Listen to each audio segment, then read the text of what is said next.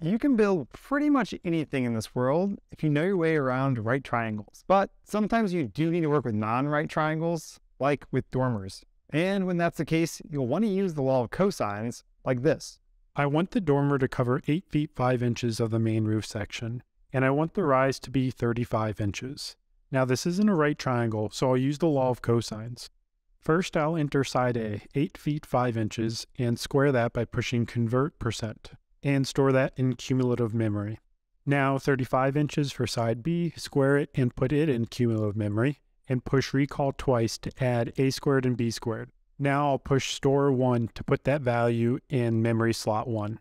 Now this angle is the complement of the pitch of the main roof, which is a 10-12 pitch. So I'll enter 10-inch pitch and push pitch again for the angle.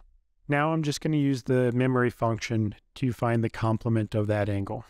So there's the angle I want, and I'll push cosine and multiply that by 2, then by side A, 8 feet 5 inches, and side B, 35 inches. Now I'll store that value in memory 2 by pushing store 2. At this point I have a squared plus b squared in memory storage 1. So I'll bring that back up by pressing recall 1 and then subtract recall 2 for the second part of the equation. And the last step is to take the square root for the length of the dormer rafter.